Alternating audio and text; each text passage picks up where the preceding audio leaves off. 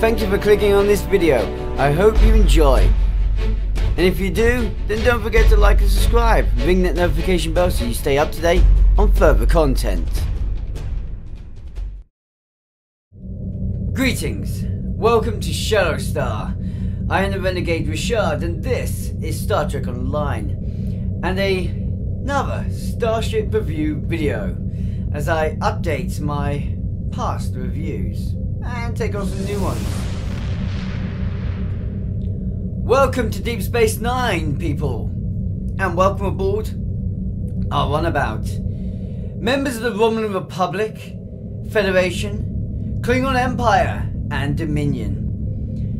Be you a Temporal agent, intelligence officer, member of the Delta units, or a straightforward captain seeking to make your name. You're all here for one reason, I'm sure, and that's to see the stats and statistics and capability of the ship we shall be looking at today. And if you're here for visuals, you're on the wrong ship. There's a link below. Click on that. It'll automatically transport you to the correct runabout. I apologise for the confusion. But otherwise, all those left, it's time that we take a look at a fairly powerful ship with an absolutely amazing trait. And, well, what can I say? It's nice that the ZAHL lets us fly this ship.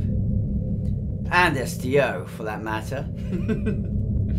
So without further ado, allow me to introduce a powerful Lobi vessel. The ZAHL Heavy Cruiser. Perhaps one of the most interesting ships. An unusual design about her, but she certainly does know how to pack a punch. And hey, even if you only use her for a temporary period, she's pretty damn good. And she helps make the Kremlin Imperial warship stronger, as well as that ship makes this one stronger. Consoles be next. Well, in a moment. Now, first things to state, this is a 900 Lobi vessel. So if you want to get hold of this ship, you will require either 900 Lobi or to purchase it from the exchange. One side thing to make there, I'll probably specify a value for the ship later, but try not to be spending too much to get this ship. Yes, the trait is amazing, but it doesn't make the entire ship worth the amount they say the trait seems to be. So, on to the main importance. This ship is a magnificent tier 6 vessel. Type being a cruiser, she starts at level 40 with a hull value of 41,400. She is a tier 6 vessel, though I have not been able to test whether or not she is one of the scaling ships.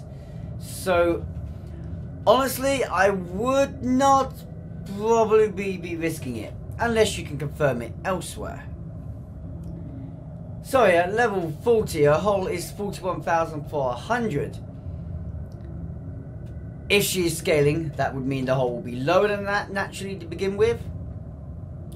But it's a happy improvement from 40 and upwards, with level 50 being a 47,610, and at level 65 she peaks herself at 62,100.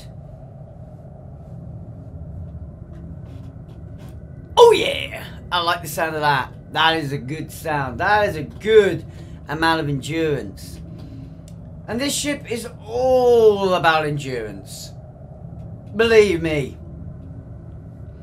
Moving on, her hull modifier is 1.38. And a shield modifier of 1.3 makes this cruiser one of the toughest ships to kill. Straight off the bat, we can see that this ship is designed to take damage. And, well, keep on going. Maybe not dish it out, depends on the way you build her, but she is going to be a tough cookie to crack. The only issue is, despite that really strong shield strength, You will likely never be shield tanking with her. We'll get to that shortly. Turn rate is a modest 8.5. Pretty good for a cruiser. It's not too low, it's not a 6. So it's not too low, and it's not too hard to improve that either. You can easily get her up to maneuvering similar to a standard science vessel without modifications. Now, the impulse modifier is 0.15, where it stands normal, and an inertia rating of 50. This ship is, well, safe to say, got some reasonable flexibility in her motion. However, she's probably more broadside build. If you are going for a straightforward forward attack arc with this ship, torpedo boat, cannon build, you'll probably find this ship ain't too good at that. However, broadside beam wildfire, high directional cannons, turrets, yeah, you are going to deal some heavy damage with this ship. And believe me, it can be quite scary seeing this thing firing 8 turrets. Alright, yes. Her weapon loadout is a beautiful 4 forward, 4 aft, as typical to a cruiser.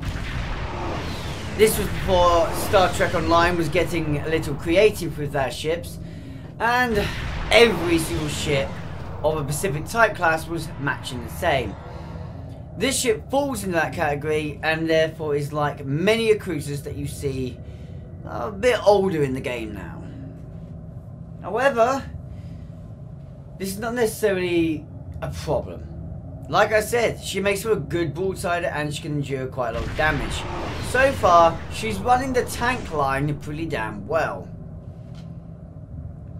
She has 4 device slots allowing for great equipment, and personally, I'd always put a few fighters in there. Or the red mag capacitor. You guys might want to have some batteries, I don't know. But hey, 4 slots gives you plenty of room for options. Her bonus power settings are a intriguing +5 to weapons, +10 to shield power, +5 to engines. I see a repetition is falling in here.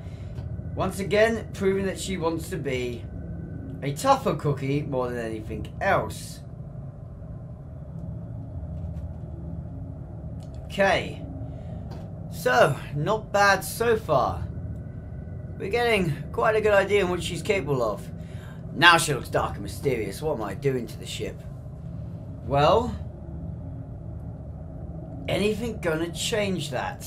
Bridge officers and consuls are quite intriguing with this ship. I'm quite applauding at the flexibility you have, but at the same time, a little bit harsh on it. So, we'll start off with the magnificent bridge officer positions. See the bit that I like, right? Start off where I like it. She has a lieutenant commander tactical position. Great. Good amount of damage you're going to deal out with that. Shame it's the only tactical position, but well, we'll get there later. She has a commander engineering as a typical to a cruiser, and a I'm not sure what I think of it, but she has an engineering, an ensign engineering position. My only issue with that is the ensign positions tend to be a bit null and void. Mind you, you could have emergency power to shields there.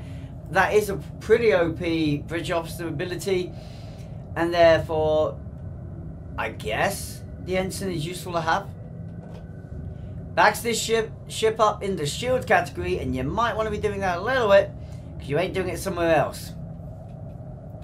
Continuing on, we get a brilliant position of a Lieutenant Science Intelligence position. Sorry, mister there with the black badge. Did I see your ears prick up? Yeah, this one has an intelligence position. Have fun with that. Strange considering it's got links to a Kremlin ship and it's should have temporal access there, right? You know, some kind of temporal ability. Unfortunately, it does not. Despite its allegiance with another temporal ship, the last and final bridge officer position is a Lieutenant Commander Universal Command position. So, you can use that to boost your scientific abilities and support runnings. Maybe you want to go extreme on your engineering positions and take in there a engineer. Perhaps you want an extra tactical position, or maybe you're going to use all those little bridge officer slots and make them all command abilities. I don't know. Not entirely sure what I would do. In fact, I'm a little bit rough with this build. I've never really come up with a good build on this ship, I'm going to be honest. But those bridge officer positions are extremely useful. Either way, you know this ship is going to be regenerative and a powerful tank. She can take a lot of damage, and she has got the potential to recover extremely quickly. Something to be commended, I must say.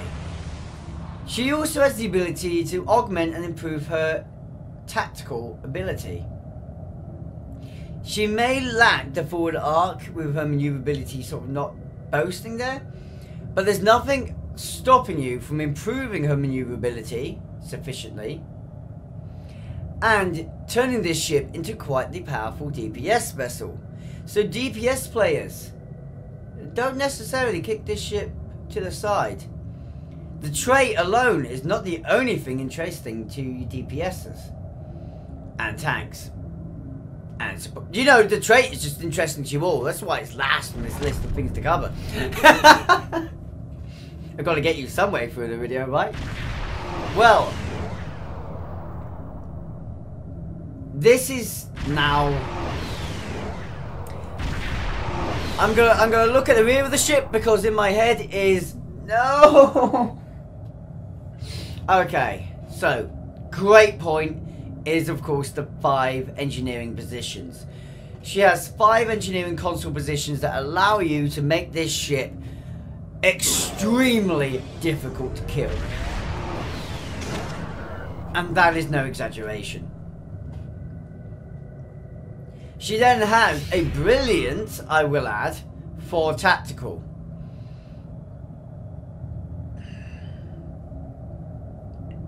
So, that is definitely DPS potential, right? Excuse me. Sorry, a bit of cloudy lemonade. In the Carling glass, because why not? I'm an alcoholic. No. I barely even drink. So, 4 tactical, 5 engineering. This ship is definitely a tank, and it will create a lot of aggro. She can do a lot of damage. Great. Surely she can shield tank, right? Surely she's going to have great scientific potential. But with a 4, 5, you can probably already guess what the science is. Measly 2. And for this very reason, I do not advise cannon builds, drain builds, anything along this line. Unfortunately, this poor ship really does suffer in the support area. She makes for a powerful tank. She makes for a powerful DPS ship. Oh, not as powerful as she is as a tank, but pretty good. But as a support ship, well, I'm afraid you're going to be lacking and going to be sponging up some of your endurance, because you're going to be sort of moving your engineering abilities into helping you be able to help other players if you want to be a support with this ship. And to be fair, you're probably only going to be running a support healer role, keeping your allies in the fight. Maybe minimal control, but that'll be about it. And that's sad, but acceptable. She's pretty damn good in the other areas, so there's nothing wrong with having a slightly weaker science. I mean, come on, we are getting a lot from this ship. I think we can handle 2 science. Continuing on, she has the excellent cruiser abilities of strategic maneuvering, shield frequency, modulate weapons, and system efficiency attract fire. This is... oh my god, I said that so wrong. Sorry. Strategic maneuvering, shield frequency modulation, weapon system efficiency, and attract fire. I can English, people, and I can read, I promise. These are great abilities.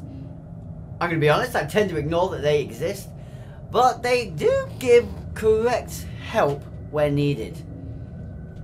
There is nothing stopping you as a tank popping the attract fire and occasionally hitting shield frequencies to help endure yourself. Tacticals, you probably like the weapon system efficiencies, and supports, I'm pretty damn sure you're going for strategic maneuvering. It's helpful to have this in cruisers. It means that the cruiser can therefore do most roles a little bit better.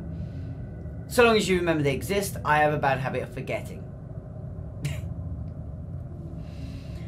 Onto Admiralty stats, and they are exactly what you'd be expecting. 70 in engineering, 36 in tactical, and 20 in science. This is a very useful Admiralty ship, to be sure. Definitely for those engineering missions. However, she is a minus 5% maintenance to any ship. It's also added while you're using this ship. Personally, that would make me want to use this ship in most Admiralty missions. It's a shame that with such low tactical and science, running into a tac line or running in a science line might be a little bit less optimal. But with that being said, still a good Admiralty ship.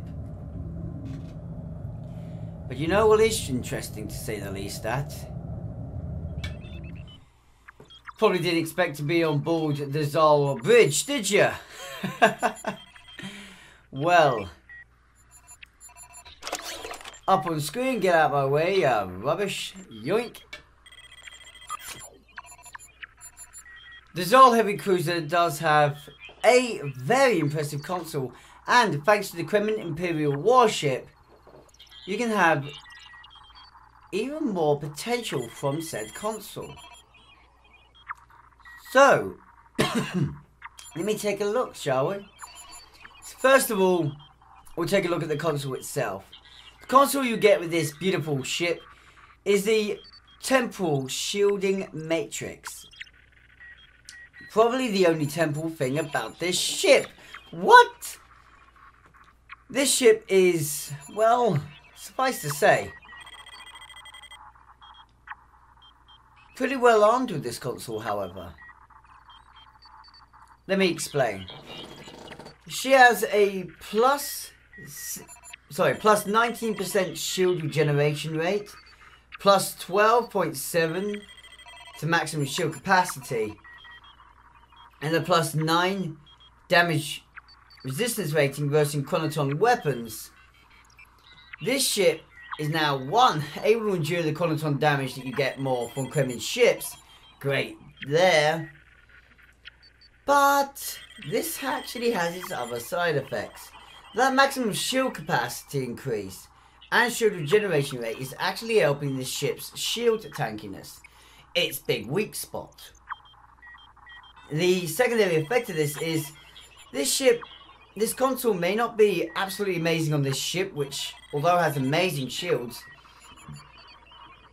has limited science console positions. There's nothing wrong with throwing this console onto the Nymphhydron or the Kremlin, making this console quite the helpful little toy. And I'm not going to lie, the Nymphhydron is quite a fun ship. I'll be sure to take a look at it sometime. Now, as for an active ability on this ship, she has the supercharged temporal shielding. This gives you a control immunity, high damage resistance, a debuff for the foe on hit, and it's essentially just making things more comfortable as you fight as a tank. So, first of all, you get a plus 100 to all damage resistance for 20 seconds. You're now immune to damage from chronoton weapons. This is any kind of chronoton weapon. Sure you know what I'm hinting at there.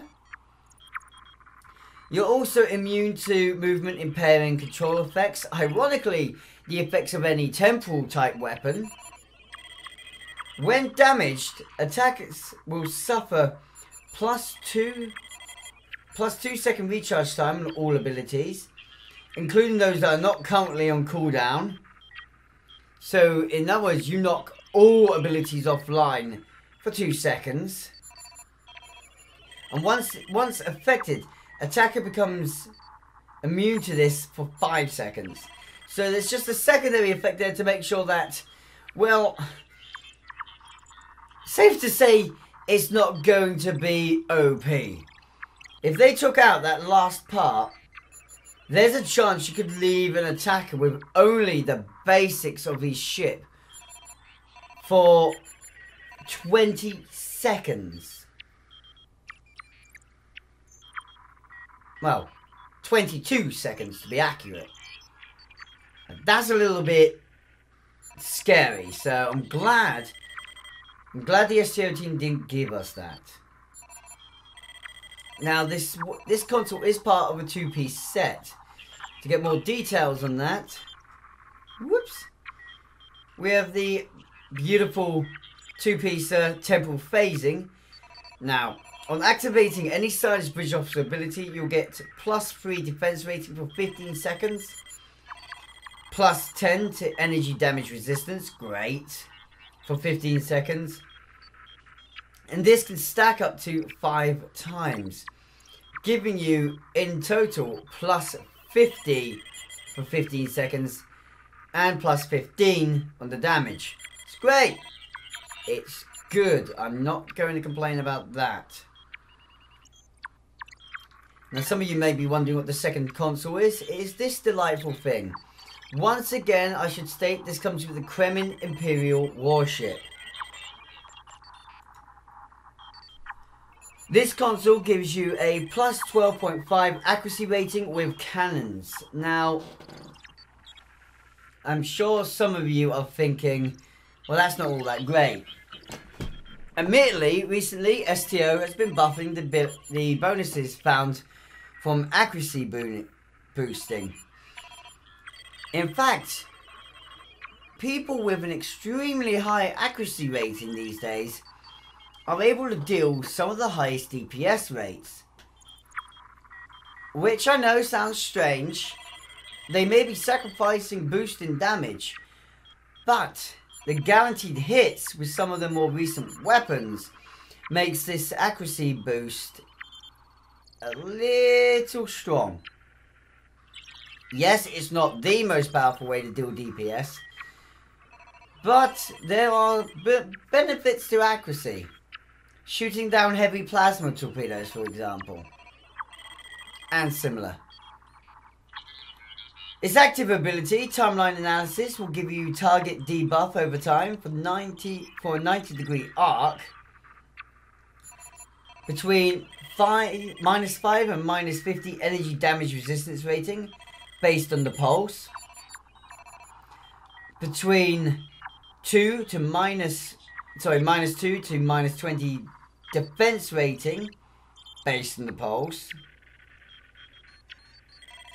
-16.7 to -66.7 flight speed based on the pulse. Again, repeating those numbers, -16.7 to -66.7 on flight turn rate. Get based on the pulse. Seriously, why can't you just put at the end there, based on pulse for all effects? If maintained for 10 seconds, Timeline Analysis applies an additional... applies for 10 additional seconds. -50 energy damage resistance. -20 damage resistance. -66.7 flight turn rate. And flight speed and turn rate also. Okay, so what I'm... it's rare you're going to maintain that. Let's be fair. That is almost all the pulses. However, there's been recently introduced a powerful ability. I wonder if you know what this ability is. A console that can be equipped to any starship. The graviton displacer and similar affecting abilities. We have gravity well, of course. These could hold an enemy physically in place long enough to decimate them. Note, if you activated this console and then immediately activated the Kremlin console, you could guarantee you're going to have the enemy stuck in that for 10 seconds. As long as you timed it right. But that is powerful. I approve! Suffice to say, I feel like this ship really needs its buddy. But it doesn't. To make it worth getting, it does not. You see, the real benefit of this ship is its trait. I don't care what your playstyle is. This is a trait for you.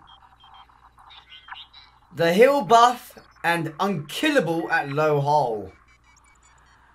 Invincible. When reduced below 5% hull,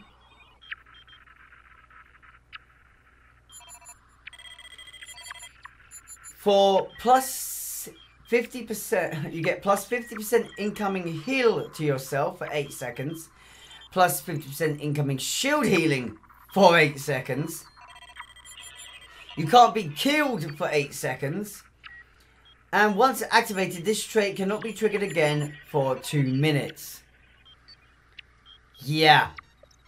That's still extremely OP.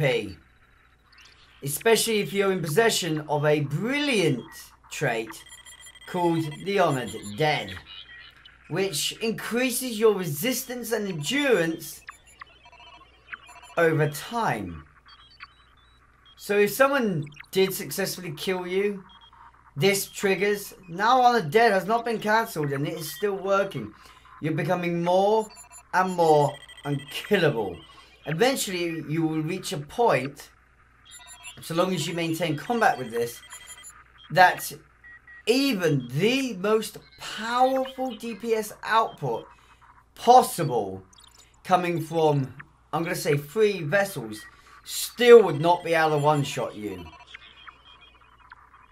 I know this because someone tested it and somehow successfully maintained it.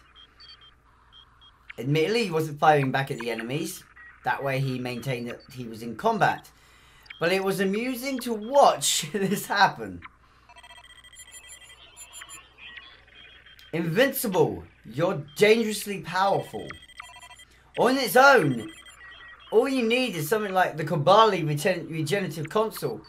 You wait for it to get all the way down to it triggers off Invincible and you smack your Kobali integrity console off.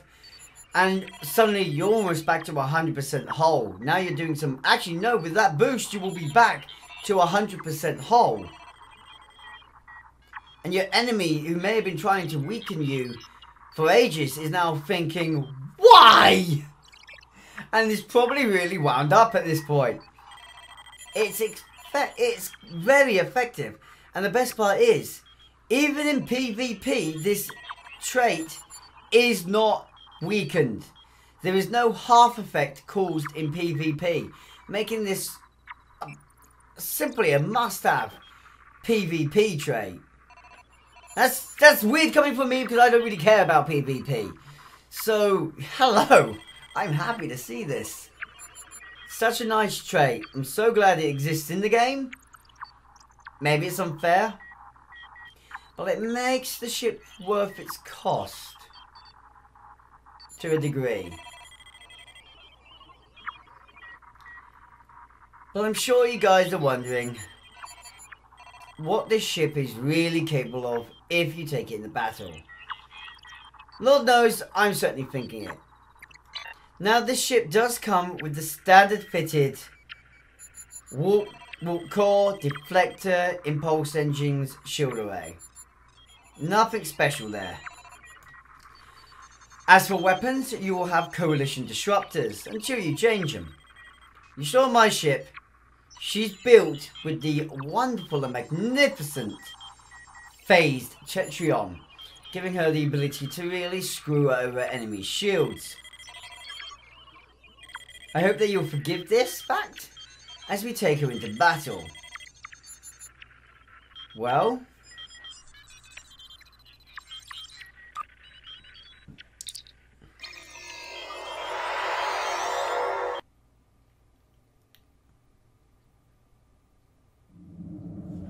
helm, take us out.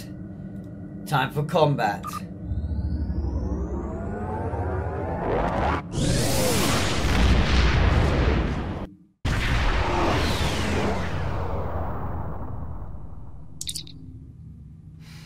Well, now I hope you don't mind my own personal aesthetic choice. Let's take her into action, shall we? Now, the interesting thing you will find with this ship is, like I just said, she's not great on the forward attack arc. Yet I'm about to be wielding her as a forward attacking ship. This is because I'm crazy. And I'm a support DPS type. Let's see how well she does, shall we?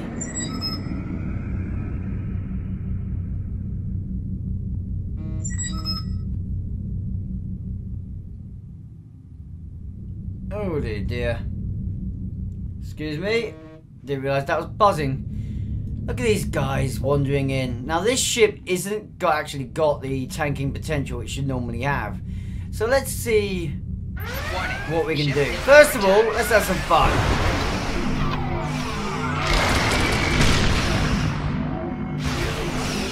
Look at it work.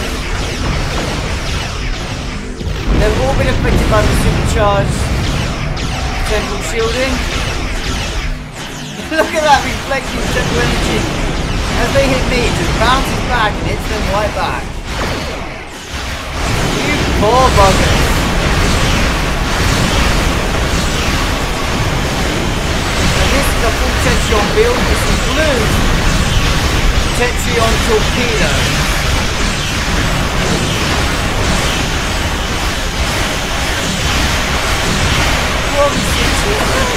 Up.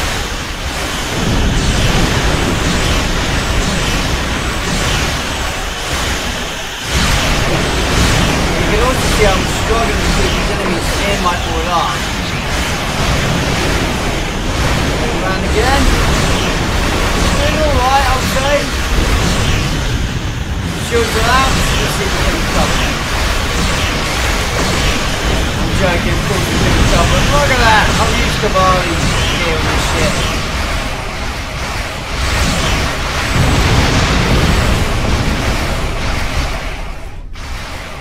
Now, to be fair, I can really hold it back with the ship.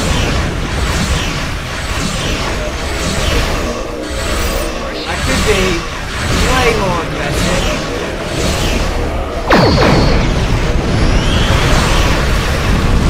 And that's all about when I do that.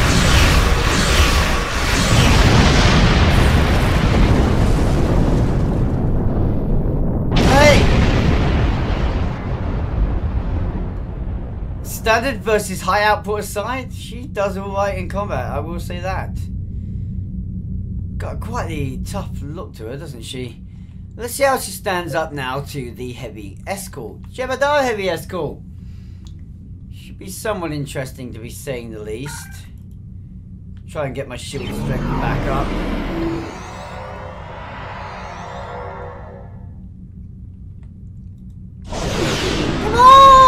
To fight me? That was a rhetorical question. Now then, we'll try this again. We're going to keep a good focus on him. Wait for it. Warning, ship is under attack. Yeah, that's right, you can hit me with your stuff. Seriously, can a scatter body like that? It's such a bad...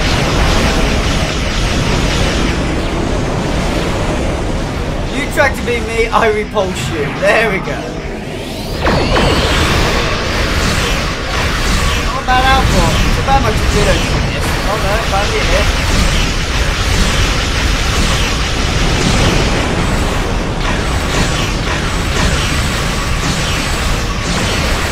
Whoops.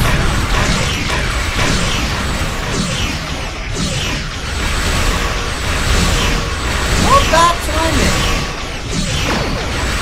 The output you can have is pretty good in my personal opinion.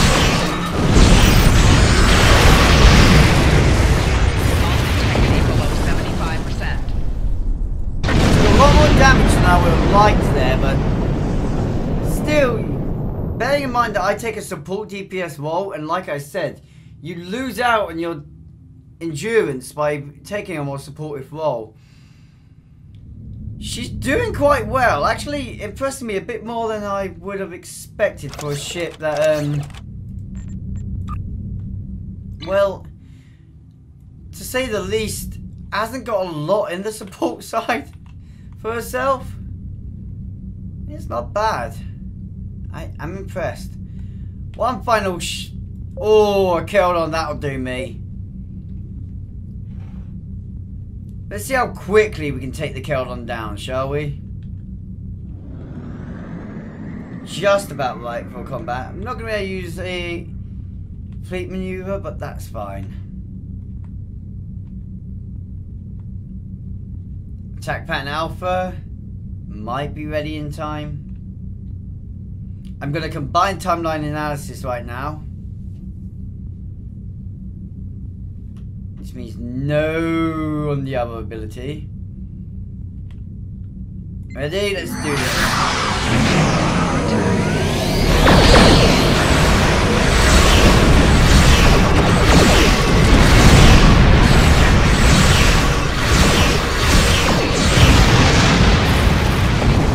Waka waka!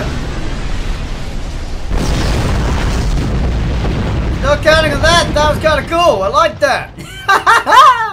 Combining the abilities together, that is what. Holy moly! Why is it that one? I'm not gonna lie, I'm happy with that output. That was quite good. And bearing in mind the invincible trait, well.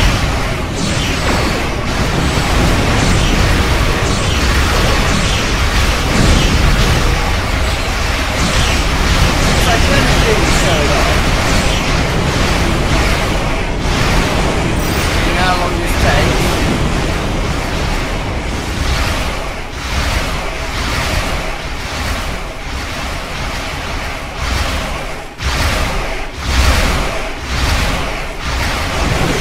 Woohoo!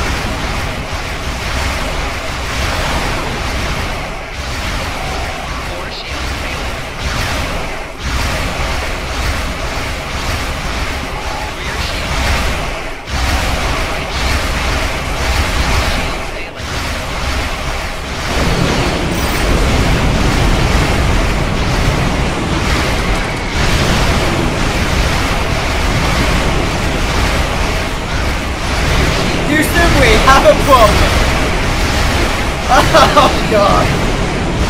Yeah, so I'm picking on the dead trait along with some of my other traits.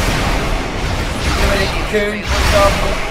Making it really hard for these guys to kill me. And I'm not gonna lie, I'm kind of pissed off with them now. Oh, fuck!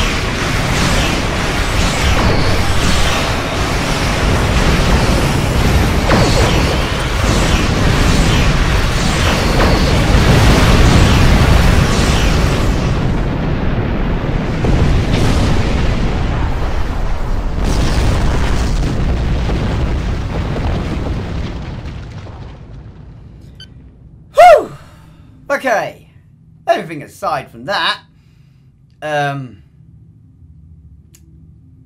crap. I did hope I'd be showing you guys the invincibility trait somewhat, but I guess we'll have to suffer with the fact that this ship is rather difficult to kill for basic PvP. Sorry, PvE, not PvP. PvP, she's still quite a tough cookie. Now, to go from that, well, the next big thing to look at, guys, is how much customization you can do for her. Which I'm going to be blunt for you guys. I don't even need to show you to tell you what it is. And that's the sad part. The fact that I can remember it all. One space frame, no customizable parts, no variant holes. One bridge, the ZAHL bridge, that's pretty good, I will give it that. And of course the Windows settings is ZAHL as well. You want me to score customization now? 2 out of 10. Oh, there's no customization. The only reason it gets a 2 out of 10 is because you get the ZAHL bridge. And because it does kind of look good. So let's be fair. Plus you have the vanity shields that will work to give you different hull aesthetics if you wanted, as I demonstrated initially. Now, the bigger question is, how does she score elsewhere, eh? She's a 900 Lobby ship. Is she worth 900 Lobby? Is she worth between 200 million and 400 million EC, as I recently checked her for in the exchange? No, she's not worth that much EC. She's not worth more than 100 mil. Let's play fair. 100 mil to 150 mil. Yeah, fine. She is a Lobby ship and she's not hard to get a hold of. Sorry, she is hard to get a hold of. Considering that you have to spend... Well, if you want to guarantee you'll get a Lobby ship from no Lobby, you're looking at about 100 and... It's 140 pounds, I think I worked it out as.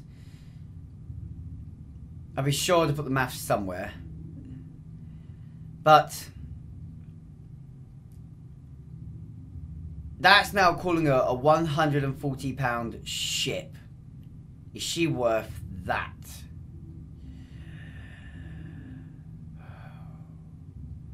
Well, throwing 140 pounds into a game sounds mad, doesn't it? That's how much it costs to try and get Lobby. Okay, right. First of all, I'm going to have to say, probably not. But if you have earned the EC and you are able to get a hold of this ship, well, then perhaps the answer is yes. Because simply spending real life money is not the only way to have EC or Lobby. Let's be fair. What you can do to earn her in game, well, yeah, now she's worth it. Oh, she's worth it. So, tactically, I would score her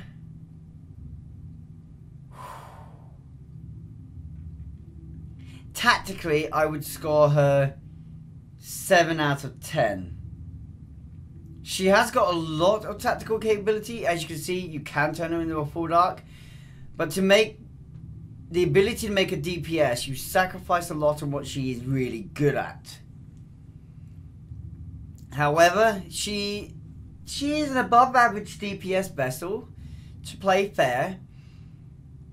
Though she doesn't quite have the maneuverability to match it. You can boost maneuverability, you can boost firepower.